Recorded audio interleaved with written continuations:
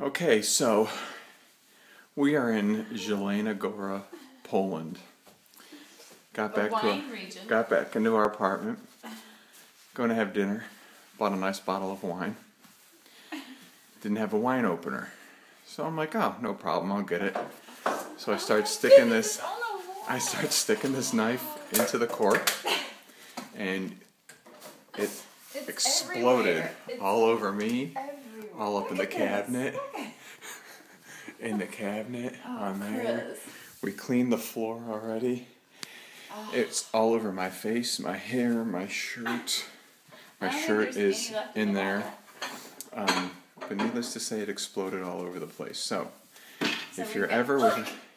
that was there. That's not me. Okay. That was already there. So,